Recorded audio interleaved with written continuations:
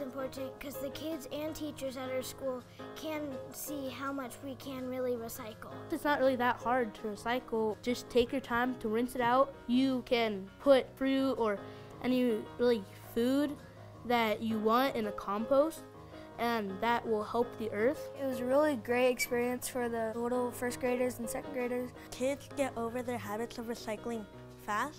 Kids actually do have a lot of fun while recycling. I thought it was important to do zero waste day because we had to do something about our trash cans being full of paper. And I also learned that a lot of our students know about recycling, but some of them don't. So I think it really helped them. It makes you feel good inside. You know, like it's the right thing to do.